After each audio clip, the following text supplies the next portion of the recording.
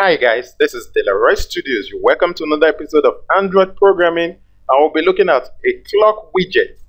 We all know what widgets are. Widgets are like short snippets of an application. You mostly find it in your Android device sitting side by side with the apps button on the home screen of your device. Alright, we'll be creating a clock widget or a customized clock widget that you can use in the course of your display in your home screen. You can also manipulate it to do some other funky things. Alright, I'll be moving straight to Android Studio, which is my development environment for this particular application. Okay, and I'll be explaining in details how the coding of the application actually flows.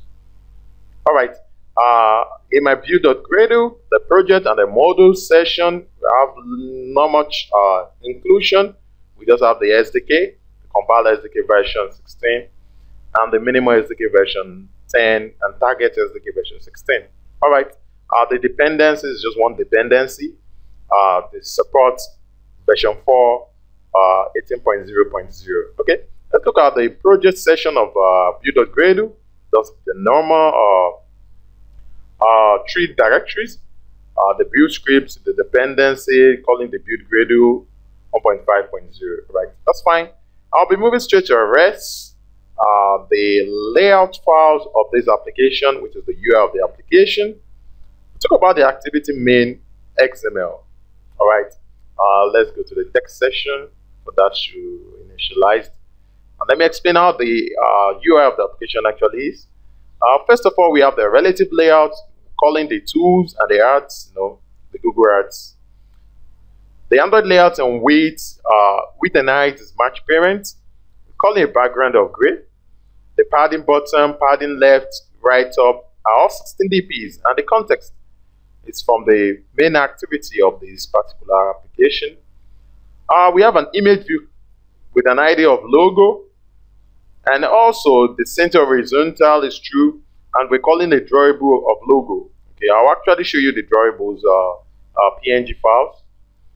The text view followed afterwards. We assign an ID to it called info. The layout with an ID is wrap content. Center horizontal true, and the text on it is calling from the string info. No, I won't click on it, so we'll be able to see what this text actually is. Our custom clock can be found in the widget gallery. All right. And the text color is white, FFF. We have 3 buttons. The first button is for the website, which is just an intent calling the particular URI or URL of the website with the text website. Okay. Another button is more. Okay, for more apps, probably taking you to Google Play, but these are actually coded. This is going to take me to my YouTube channel.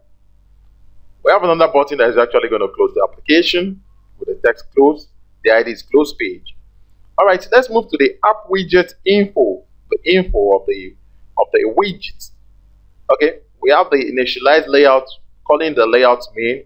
I think you should be able to know how to include this. The layout main, that's the main.xml. The minimum height and the minimum width is 72 dps. Update period milliseconds, that is the updating is 18 seconds. And the resize mode is horizontal and also vertical, other horizontal or vertical. Okay, let's look at main.xml. Alright, there's a relative layout with the width and height match parent. The orientation is vertical and the layout gravity is center.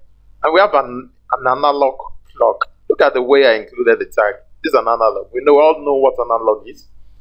The circle from 1 to 12 that continue to have the hour, the seconds, and the minute, and ticking, tick tack. All right, it's different from the digital. This is an analog clock. Okay, the layout with an height wrap content, center horizontal true, and we have a drawable for this clock called example clock face from the drawable file. Okay, let's look at this drawable and let's see what the analog clock actually has. Okay, this is the launcher. All right, there's a clock face. All right, this is how this particular widget is going to have. This is the background of the widget. You can decide to design yours using Photoshop, do something more funky, or to think this is cool and funny. All right. Before we move straight to our Java class, I think we have one other XML we should look at. Let's look at the main.xml. These are the settings. And let's look at values, where we have the strings that actually have the text file of this application, the app name, the info, and the color name. All right, that's short. Okay. What do we have in Access? That's our Google Ads, which I'm not actually incorporating here. So let's move straight to our Java class. Let's explain how the logic of the application is. We are right inside the main activity, where it extends activity with the 3 buttons we talked about. Okay. Now we have an onCreate method with the super onCreate calling the activity main XML. Now we're going to initiate these buttons, getting the ID, the website for the first one. We set an onClick listener to this button, and we pass the URI of the button, calling the intent with the URI is http www.delawarestudios.com. So this is going to call an intent, it's going to pass to the corresponding application in your device to pick it up. The second button also is doing the same thing. This time it's passing another URI, which is my YouTube channel, okay, calling its ID. And the third button is for the close page, which is actually going to close the application. We set an onClick listener to it with the finish method, the inbuilt finish method of the app activity. Now let's look at the widget provider. All right, okay. This actually extends the app widget provider.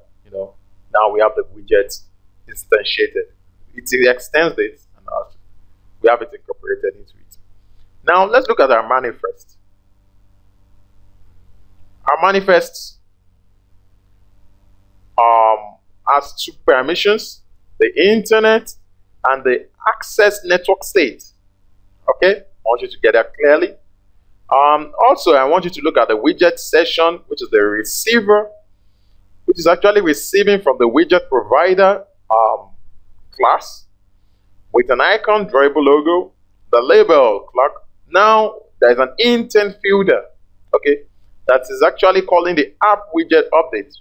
We're gonna update this, and also the metadata of the app widget provider, calling from the resource, the layout, app widget info, this XML we talked about, which is actually going to be updating the period by milliseconds. That's clear. I think very short. Actually developing something after this, where we have a widget, a full-blown widget, that we actually be listening to some JSON files and displaying them just like a news widget.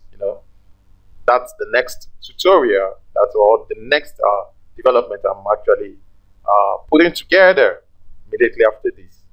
All right, I would like to show you this in my emulator. It might not be smooth because I'm actually using the inbuilt emulator, which is slightly slow, but it's fine. Okay, all right. This is the home screen of the application, where we have my website, taken out to the website, the more infos and the close. So we have an instruction here telling us that our custom clock can be found in the widget gallery. It is called the custom clock, right? Let's look at the widget gallery. Let's go back. Let's look at our widget gallery. Maybe we'll find our custom clock there. Okay, you have to go to the menu where you have your app. Okay, these are the 2 buttons I'm talking about. We have the apps and the widgets. Okay, let's go for widgets. Okay, we can search for our custom clock.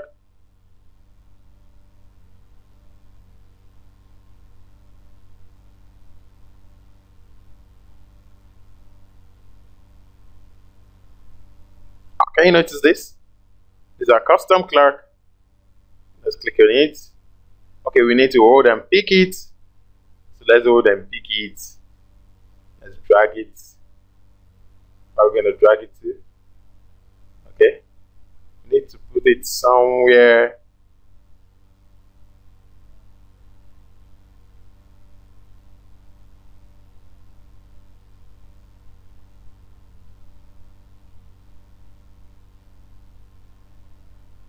Okay.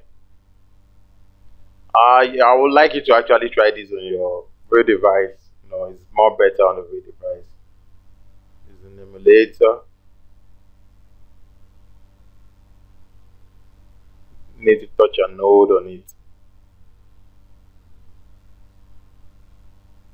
Okay. It's not actually giving me.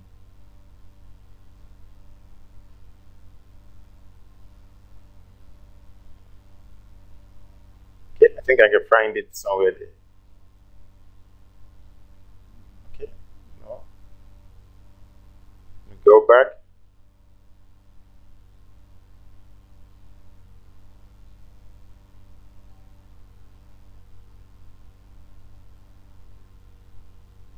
Okay, I would like you to try this in your.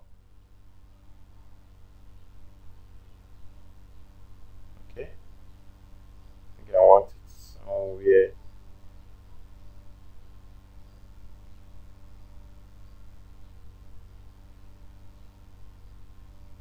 All right, do you notice this? Wow, can you see it? Now it has replaced the default clock, which is quite beautiful. Holding on to the particular time in question, and this is cool. So you can actually redesign this and have something like a different PSD or some different image, but it's fine. So this is how to actually create a clock widget and actually have your own taste of widgets, included in your mobile application. Thank you very, very much for hanging out with me. I hope you've been able to, to pick up one or two things in this course of the tutorial, majorly on how to create a widget. All right, don't forget to subscribe to my channel. I'm going to upload the source code to my GitHub account. Have a wonderful time. Bye-bye.